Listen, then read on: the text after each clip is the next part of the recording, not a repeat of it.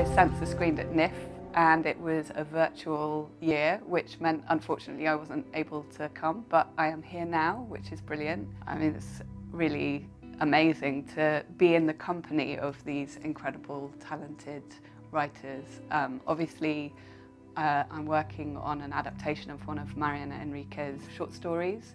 So we've never met before, but I feel like I know her because I've been analysing her work so closely. So it's really amazing that we've been able to come together for the first time ever at NIFFF.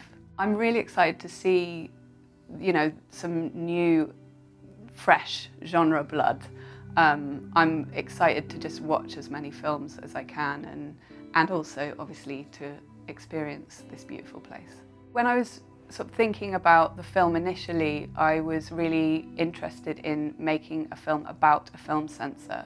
I wanted to explore the idea of, you know, somebody kind of watching this kind of material that's supposed to deprave and corrupt our minds, and then questioning whether or not it was depraving and corrupting their mind. But I quickly landed in the video nasty era because that was what was going on in society during that period in the UK. You know, society was being told that if you watch video nasties, then you're probably going to go out and murder someone. And it's really interesting politically, socially. From this period came some amazing horror films, and the video nasty banned list became this kind of holy grail for horror fans because they were being told these films are going to warp your brain, which is obviously what every horror fan wants to happen when they watch a horror film, right? So there were loads of reasons. I mean, a love for that period and also the way that I could explore our relationship with horror through setting the film during that period.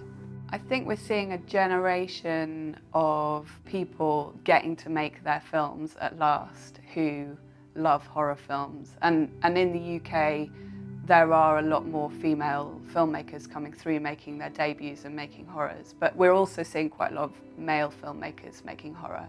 And I think that's a mixed thing. There's, on one side, the industry is being forced to look at itself and to make things more fair, therefore more women are actually getting opportunities that they didn't have before to make the films that they want to make. But we're also seeing a much bigger interest in horror film generally. You know, in the UK previously it was more drama focused, and now financiers are much more open to genre films, which is really cool.